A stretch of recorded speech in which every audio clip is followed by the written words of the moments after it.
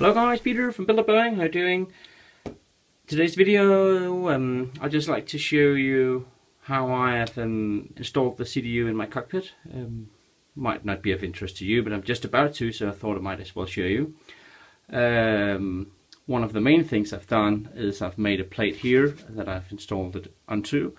I'm not having the secondary engine instrument or secondary FMC at this point. Will come later, however, hopefully, if I can afford it. Okay, this is the Open Cockpit Build It Yourself version 2, the one you can buy and make by yourself. First of all, I'd like to show you the execute button. There are two. I know many people have difficulties with it. You can do as you can see here.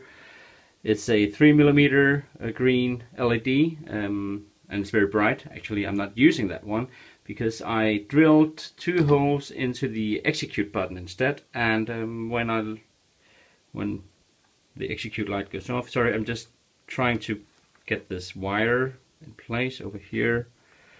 There we are, this is the LED, but now see here, you can clearly see that the execute light is, button is lighted up in green. Okay, so you might want to consider doing that, it looks so much better. I'm just keeping the LED over there in case of something. Right, okay, so I've used foam again, Foamalux, my beloved foam, and as you might be able to see here, see if I can focus on right there.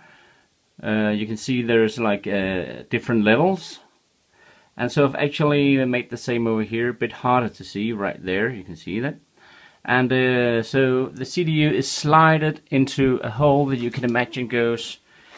The edges of that hole goes down like. Sorry, just focus here. There we are.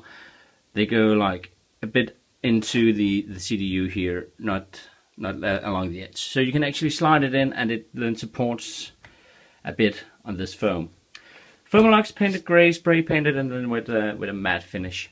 And this piece up here should be all grey and not with holes here. But well, that's what I had at this point. On the back, this might not interest you, but I'll just show you anyway. I've used 2 beams that goes across here, and then over here is a piece of wood that like stabilizes the whole thing. And the thing is that I've tried to be careful about is that these 2 screws are places where if I buy a second CDU, I'll not have holes left because it's going to fill out this piece here. So just be sure where you make the holes. 2 beams that go across, and they are of course made in length so that they can be, at least this one, goes onto the side wall on the first officer side and the captain side, and this one goes onto the wall between the throttle and the main instrument panel.